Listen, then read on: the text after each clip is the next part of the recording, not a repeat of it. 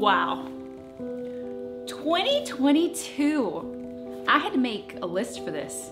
And after making this list, I feel very, very accomplished for what we were able to accomplish this year.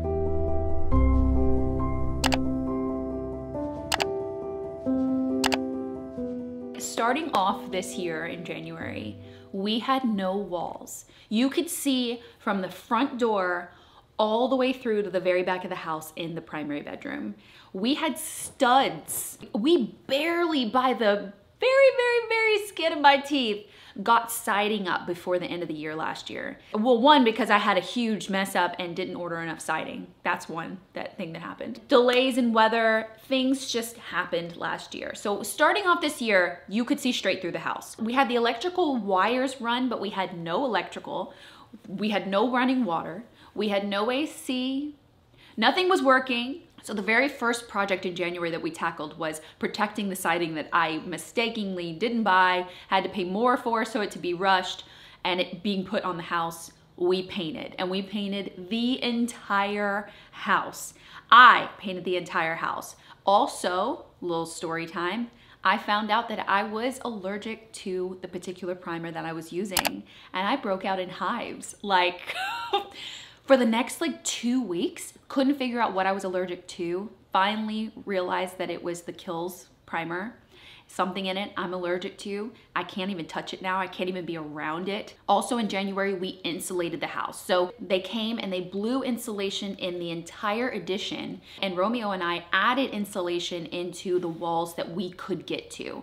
The great thing about an old house is it has a natural insulator of air. It's trapped between basically wood, but old houses are just not as insulated as new houses are with, modern things, modern developments that we've made. We did the most insulation that we possibly could, and we also finished installing all the windows. I mean, there were still holes in this house in January. It was not in livable condition at all. As we moved into February, it was still really cold out, but we were able to get all of the drywall hung. The guys came. I can't even believe that I thought that I would be able to drywall this place myself.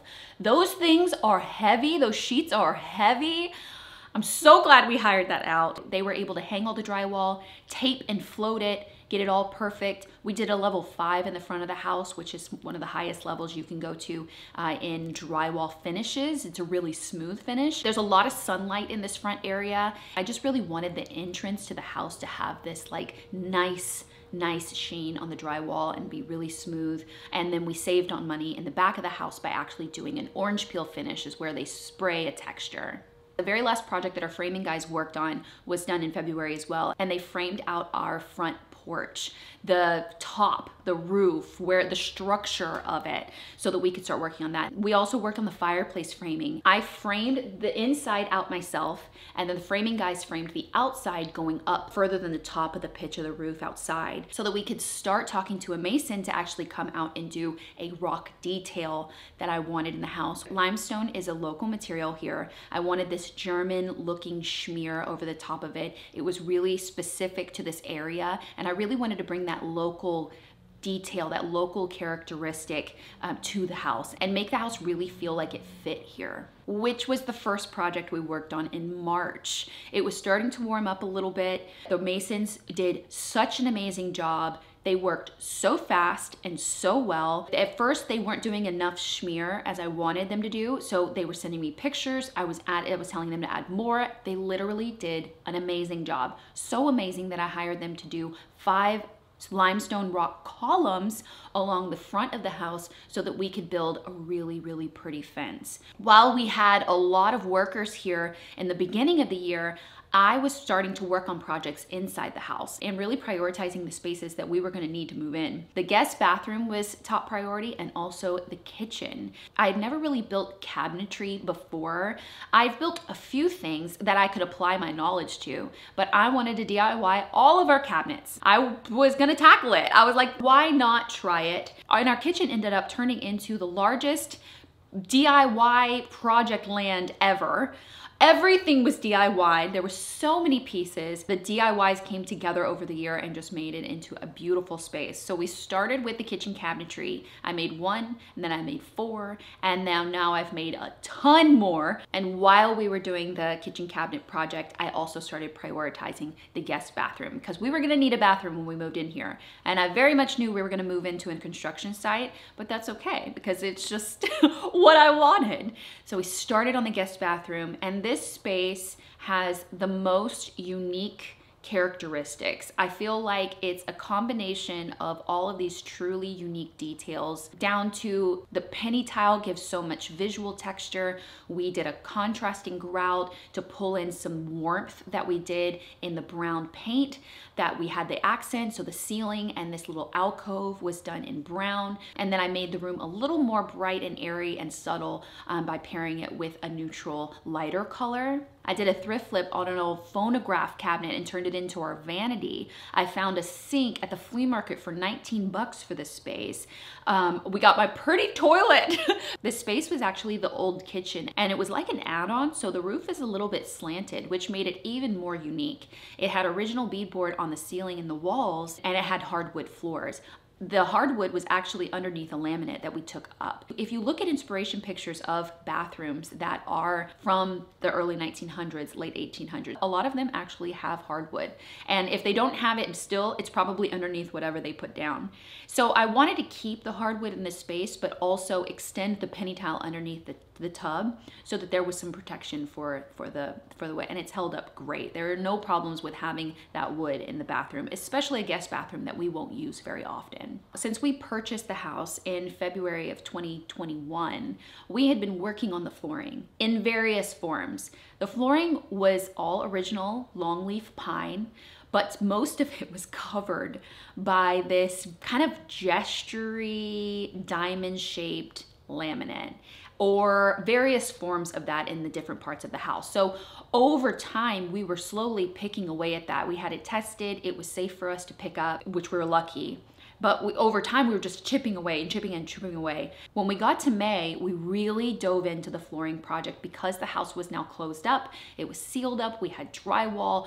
It was with all the contractors and everything were out of the house. We were able to do the flooring without it getting messed up. It not only meant that we needed to continue to pick up all the laminate off the original 100-year-old hardwood that was in here. We also needed to lay new hardwood to match that flooring. My mom handed me every board and we laid new flooring in the entire house. And also we needed to tile the areas that were gonna be tiled. So the laundry and the primary bathroom, we did a herringbone porcelain tile, and it has like a wood kind of texture to it. It's really beautiful. It's actually discontinued and I got a great deal on it. So we saved tons on budget by not only the material, but laying it all ourselves. We saved so much. We rented so many pieces of equipment to restore these floors. It was by far and away the largest project in this whole house. Now I thought restoring felt like 100 windows, the original windows that were for this house.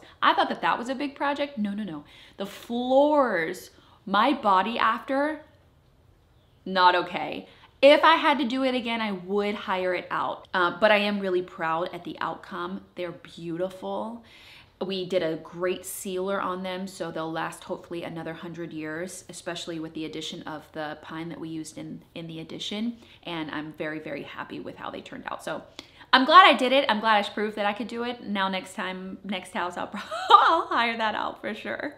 May was actually such an exciting month. A lot happened because not only did we do the floors, but we also got electrical turned on, which after our electrician ran off on us, that was a great thing. We also got the ACs turned on. It was warming up a lot. It was hot out. I did not want to go through another year of renovating in the heat, the Texas heat.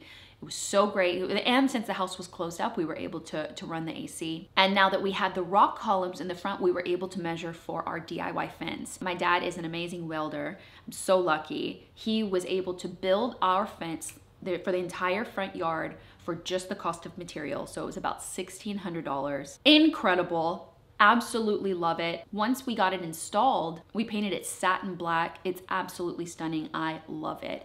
We also did our first like start to finish makeover in May, which was our dining room.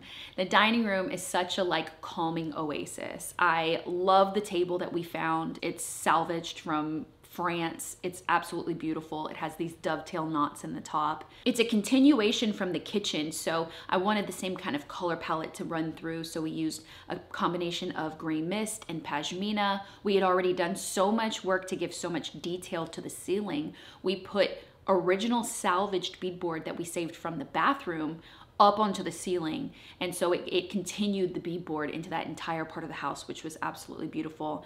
I love that we added 2 windows in this space because it gave it so much more light in the front of the house. It's the perfect little dining room tucked into the front of the house. It's absolutely gorgeous.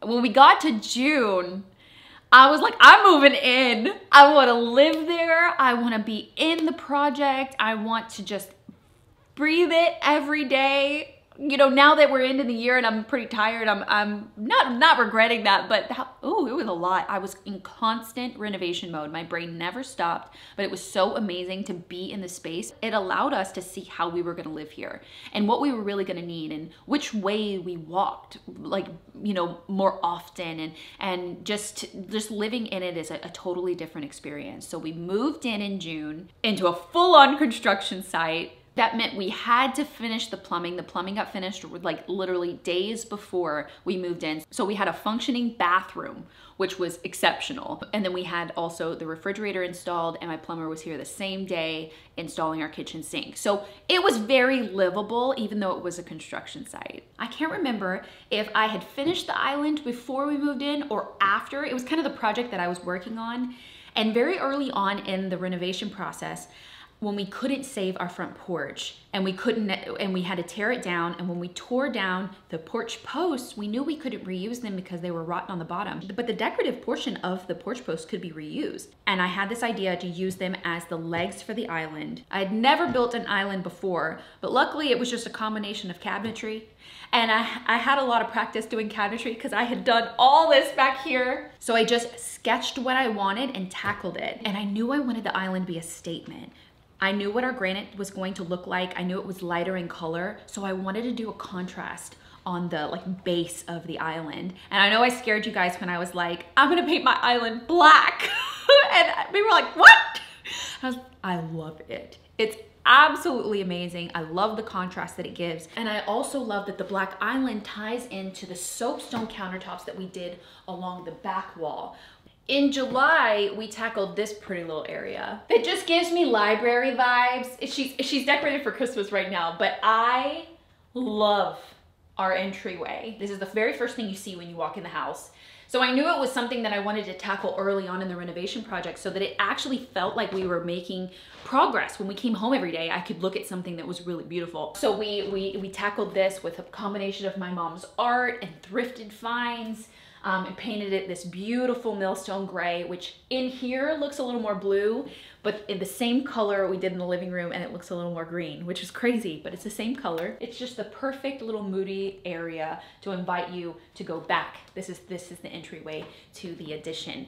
One other project that we actually completed in July was doing our porch decking. For a while, we were just walking on plywood because we had the framework for the porch floor, but we didn't have anything on it. We waited on materials for a while, but when we finally got our composite decking down, Romeo and I tackled the deck, and it really started to bring the outside to life. And we actually had something solid to walk on, so that when they did bring our oven and appliances and stuff, they were actually able to get them in the house. As we got to August, we knew we were getting closer and closer to the colder months, so I really wanted to get our fireplace finished. So in August, they came and installed our direct vent fireplace. I love this thing. I've been running it all winter. It's a natural gas direct vent fireplace, and it's Absolutely the best thing ever. I love it. I love the cozy vibes. Also in August, we were gearing up to make some major progress in the kitchen too, and we DIY'd our beams. Since our kitchen was actually the old bathroom, there were these two spaces in the ceiling that were holes now